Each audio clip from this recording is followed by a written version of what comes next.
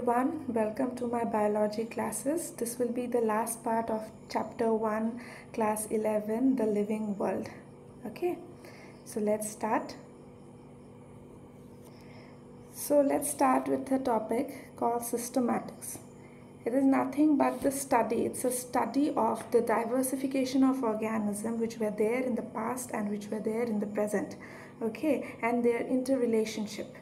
Okay, so what's the definition is saying? It is the study of diversification of living forms, okay, which were there in the past and which is there in the present, and their relationship among living things throughout time. Okay, understanding the definition? And it was first used by Carolus Linnaeus. So Carolus Linnaeus, last class I already discussed about Carolus Linnaeus. He was known as the father of taxonomy. Okay, so understood what is systematics? Okay, moving on to the next slide. We'll just see what were the two books written by Carolus Linnaeus. The first book was the Systema Naturae. This was the book which was written by Carolus Linnaeus. Okay, and the next book is Species Plantarium. Okay, this was also written by Carolus Linnaeus. Here he listed various species of plants known at that particular time. This was the book. Okay, Systema Naturae is one of the book and Species Plantarium is one of the book. Okay, written by Carolus Linnaeus. Understanding? So moving on to the next slide. So now comes nomenclatures.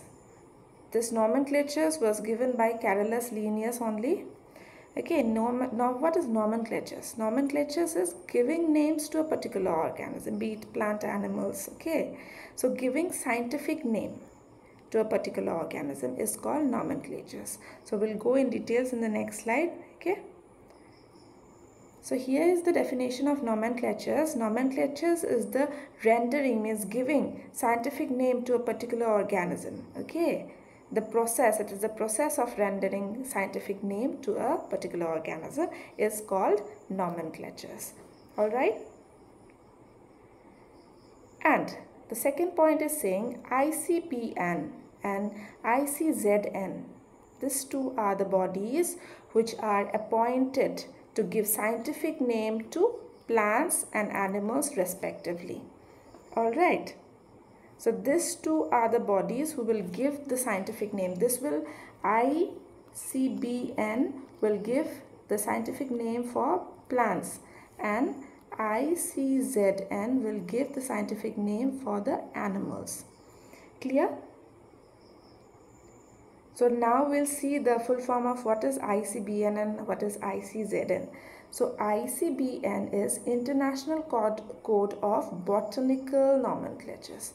Okay, this full form are very important from examination perspective. Then the next is International Code for Zoological Nomenclatures. Okay, clear? So moving on to the next slide. Now, can you see this name? This is a scientific name for mango. Okay, Mangifera indica. So two segments you can see in a particular scientific name. Okay, this one will be your generic name. Okay, and this one will be your specific epithet. Okay, this will be your genus, and this will be the species name. Okay, so it is divided into two different segments, like a name and a title. Okay, this is also called genus, generic name, and here species or specific epithet. Okay, and sometimes you can see like this, Mangifera indica Linn. So what do you mean by Linn? Linn is the name of the scientist, that is Carolus Linnaeus. Means he contributed in the naming of this mango, Mangifera indica. Okay, he was the first one. That's why his name, his title was written here. Okay, understanding? So next slide we'll see more in details the theory part of binomial nomenclatures. So here it is saying that the scientific name is written in two segments. One is generic name, which I have already told you, and one is your specific epithet. Two names. Okay, the first one will be your generic name or genus, or the next one will be, the last one will be specific epithet or species name. All right. Okay, this arrangement of providing name with two components are called binomial nomenclatures, which was given by Carolus Linnaeus. Okay, bi means two, nomial means name, nomenclatures means to give name. Understood what is binomial nomenclatures, which was given by Carolus Linnaeus. So last slide we have seen one example for mango, that is Mangifera indica.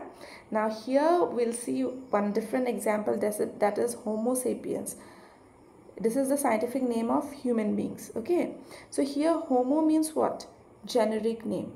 Okay, and sapiens means specific epithet. Okay, clear? Now moving on to the next slide. There are some rules which you have to follow while you write the scientific name. Okay, so we will see one by one the rules. Each name has two words that we know. We have already discussed that the first name will be genus or generic name, and the last word will be specific epithet or the species name. Okay, this is the first point. The second one, when expressed, should be independently underlined, so it should be underlined when written manually and should be in italics when printed.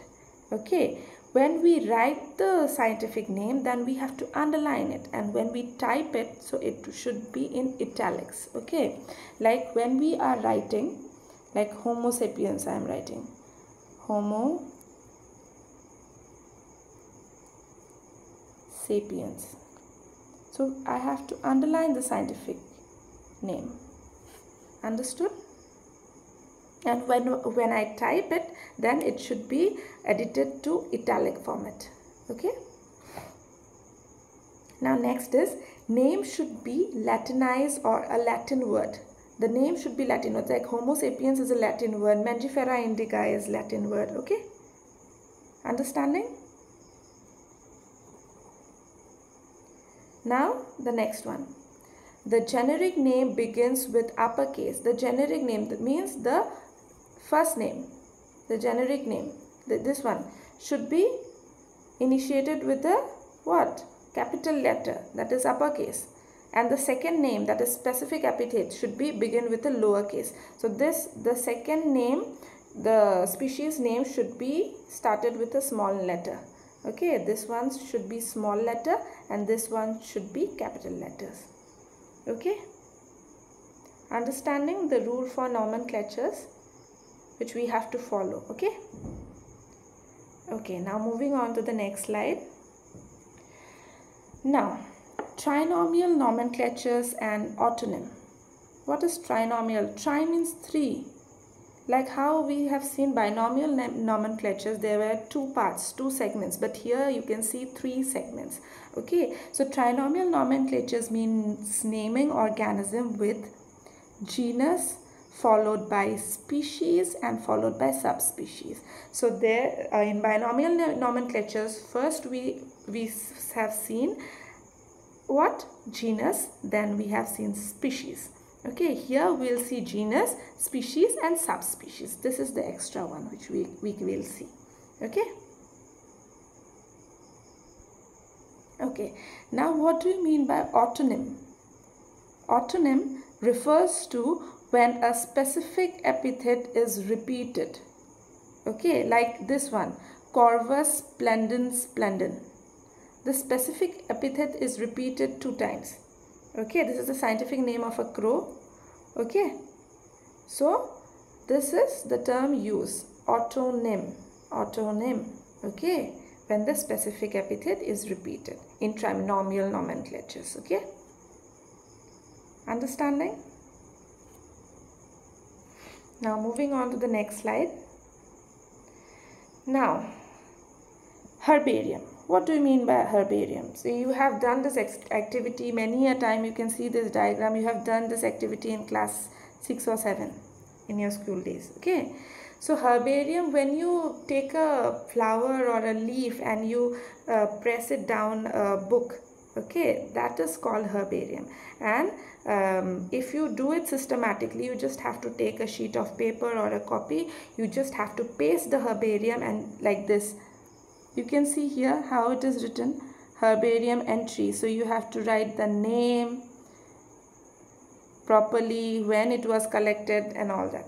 Okay, so this is called herbarium. So let's see the definition of it. Herbarium is the collection. So we are collecting the particular specimen. Okay, herbarium is a collection of preserved plant. So we are preserving that particular plant specimens that are dried. We have to dry it, press it and preserved on sheets. Okay, this is called herbarium. All right. So moving on to the next slide. So few facts we have to know for multiple choice questions. Acharya Jagjit Chandra Bose Indian Botanical Garden. Okay, also known as Indian Botanical Garden or Calcutta Botanical Garden. Okay, where it is located? It is located in Howrah, India. Okay. Now moving on to the next slide. So where is CSIR,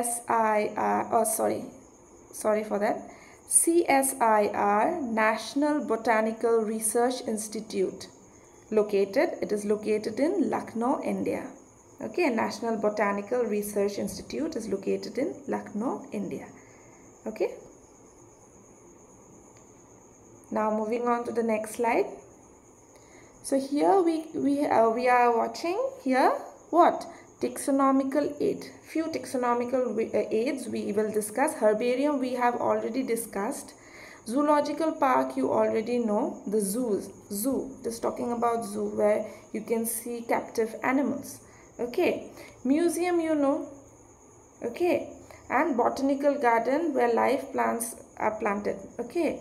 Now next slide we'll discuss about monographs and key.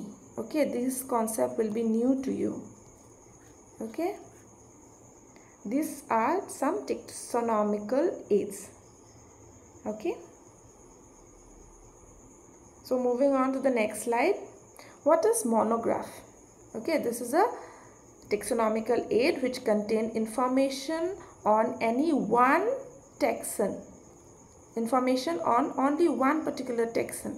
Okay, so what do you mean by taxon?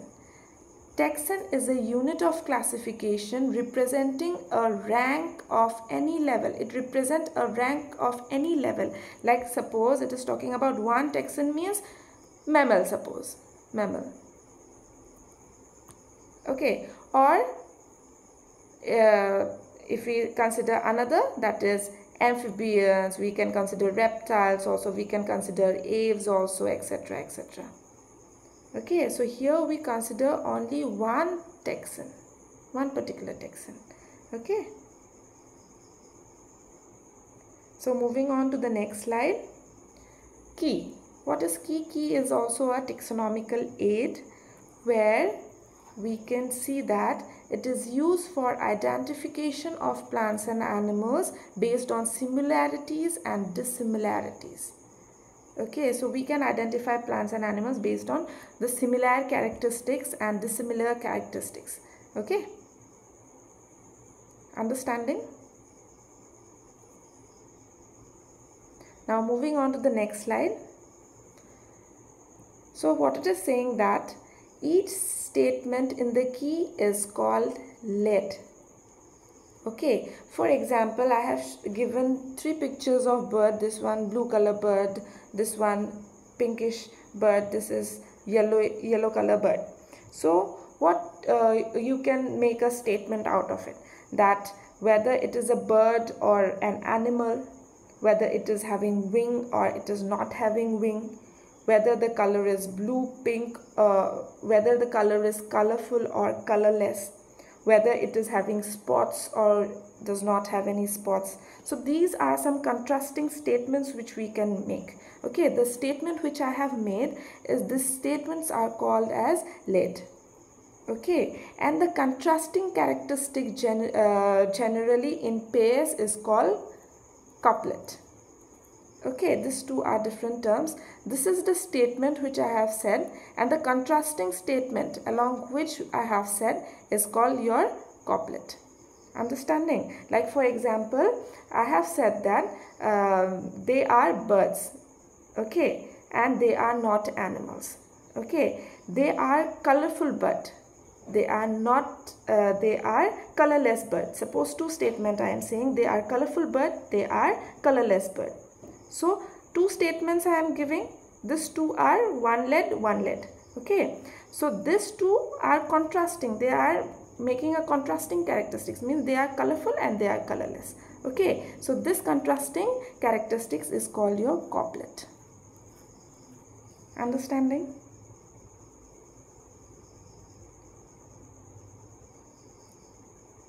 Okay, thank you everyone for your patient hearing. Hope you are understanding. Ending with this chapter. So next video I will be making on multiple choice question. I'll try to give as many as I can for your entrance exam perspective. All right, thank you for your patient hearing.